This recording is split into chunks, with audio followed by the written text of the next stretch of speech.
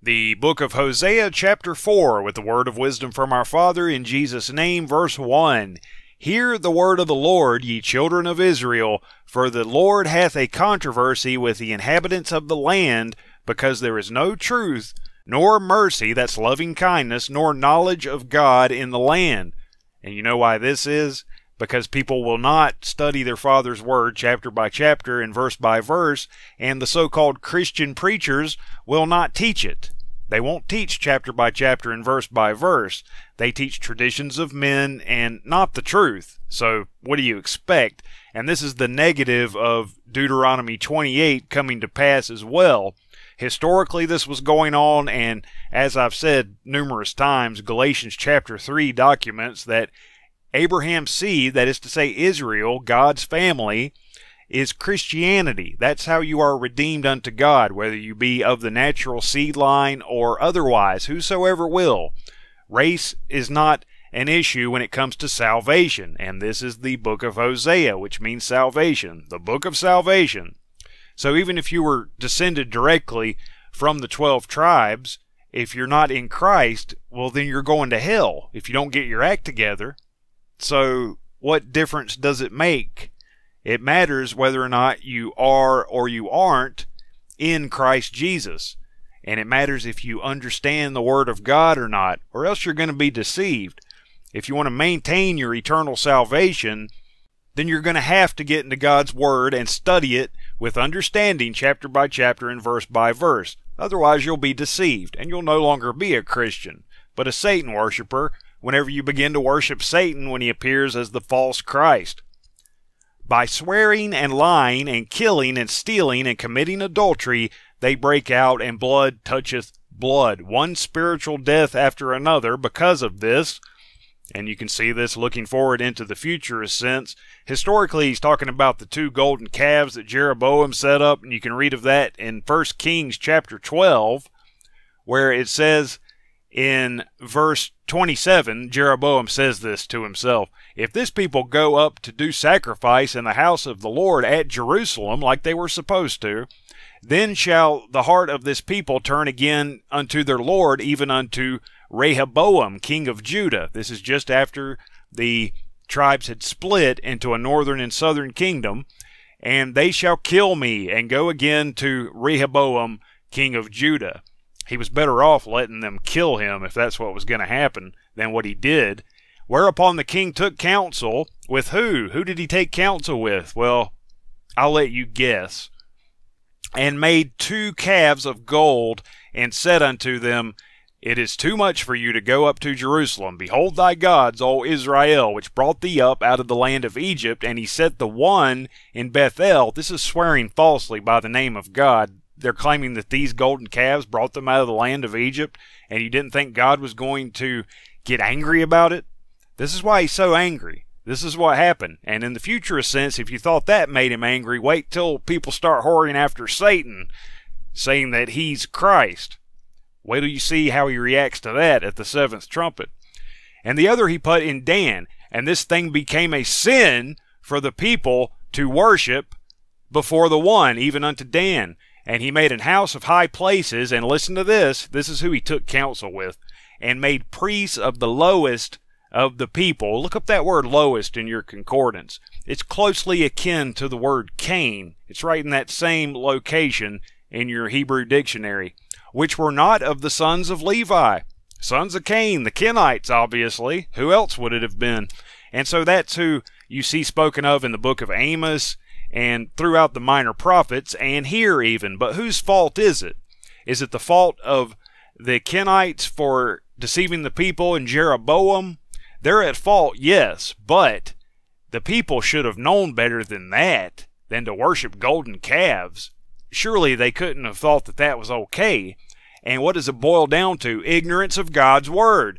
They didn't know that it wasn't okay because they were ignorant. And the same thing's going to happen again when Satan appears in Jerusalem as the false Christ with 2 horns like a lamb. That's what those golden calves are types of.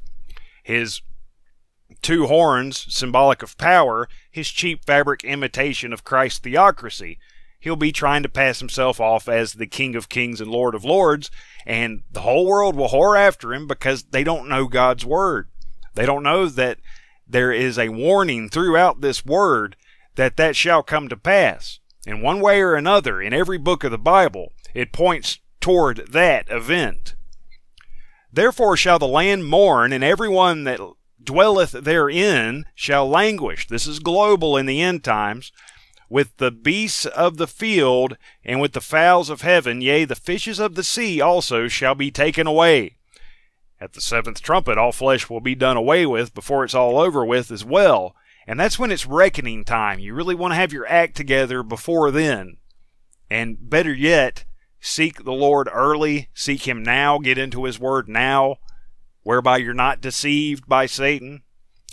Yet let no man strive, nor reprove another, for thy people are as they that strive with the priest. And who were these priests? They weren't from Levi.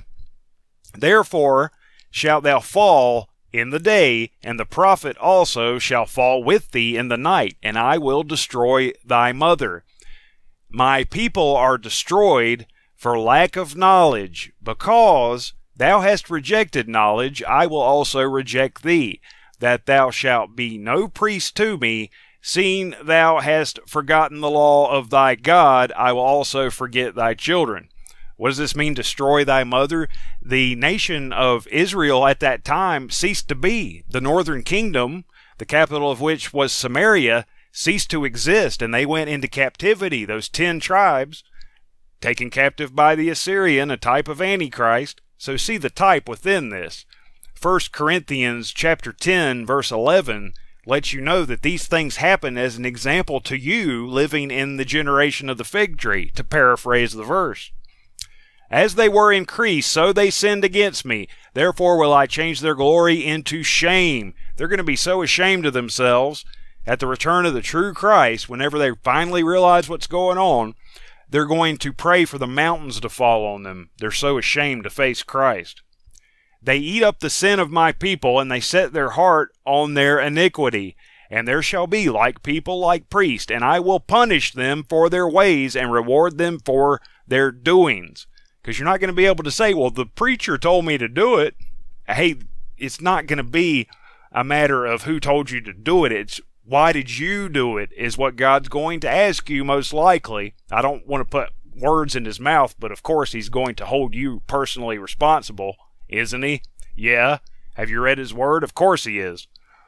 For they shall eat and not have enough. They shall commit whoredom. They'll become that whore of Babylon, and shall not increase, because they have left off to take heed to the Lord. Whoredom and wine, that wine of fornication that the whore of Babylon gets drunk on in Revelation chapter 17. And new wine take away the heart. Whoredom and wine and new wine take away the heart. They'll quit taking communion to the true Christ and start taking communion to Satan. Think how disgusting that is, and think how angry that would make you if you were God. Now do you understand? My people ask counsel at their stocks, and their staff declareth unto them, for the spirit of whoredoms hath caused them to err, and they have gone a whoring from under their God. Historically, now, and in the future sense, they'll become the whore of confusion, the whore of Babylon that sits upon many waters, worshiping the false Christ, saying, I am no widow, I sit as a queen. But she's going to be made naked and desolate at the seventh trumpet. It's not going to be a pretty sight. Again, the shame at that time will be galactically historic. They sacrifice upon the tops of the mountains and burn incense upon the hills under oaks and poplars and elms, because the shadow thereof is good. This is grove worship. You see the commemoration of Ishtar every year in the so-called Christian churches. They're really Beth Avens. They're not houses of God if they're doing that.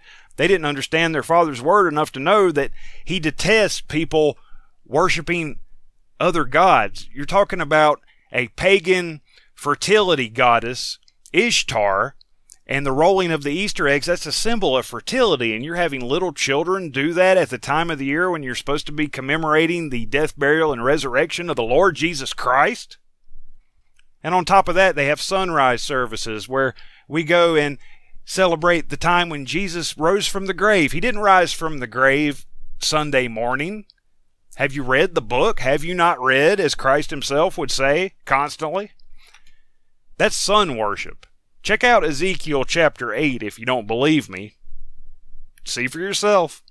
That's what that is. It goes hand in hand with the Ishtar Grove rituals that took place then, and now they commemorate that. And do you think God's happy about that at all? You're supposed to celebrate the Passover, Christ, our Passover sacrifice for us, the high Sabbath of Christianity, not some pagan fertility ritual and whoring after other gods. That's what it is. It's idolatry. Therefore your daughters shall commit whoredom, and your spouses shall commit adultery. How's that sound? I will not punish your daughters when they commit whoredom, nor your spouses when they commit adultery, for themselves are separated with whores, and they sacrifice with harlots.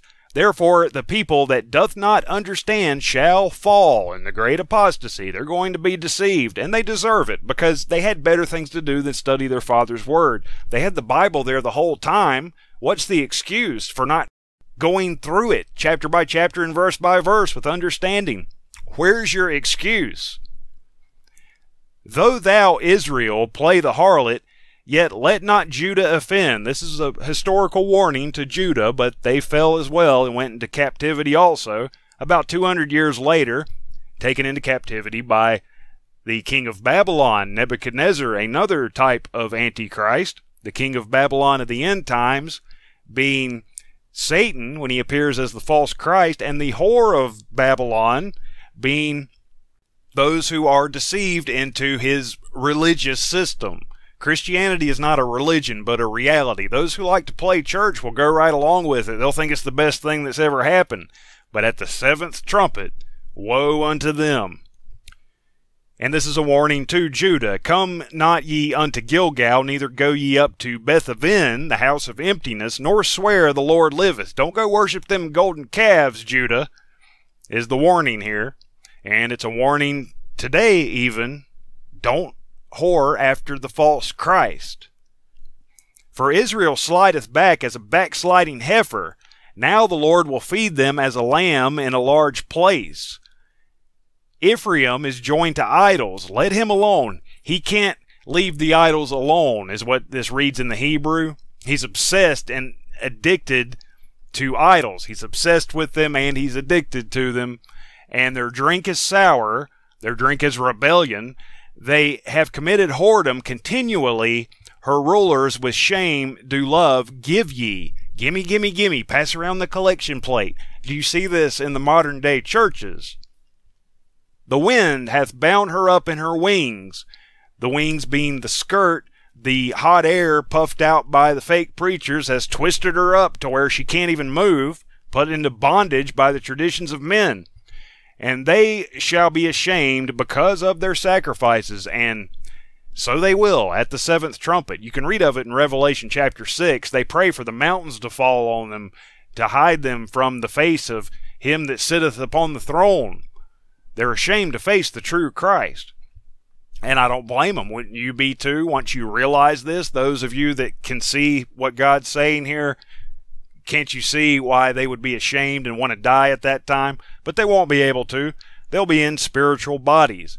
But Israel slideth back as a backsliding heifer, falls right back into the apostasy, doesn't even know who she is. Israel doesn't. The 10 tribes have no idea that they're Israel. They don't know that. And as we read in verse 6, my people are destroyed for lack of knowledge, destroyed spiritually killed at the sixth trumpet because of their ignorance. And there you have it, the book of Hosea, chapter 4.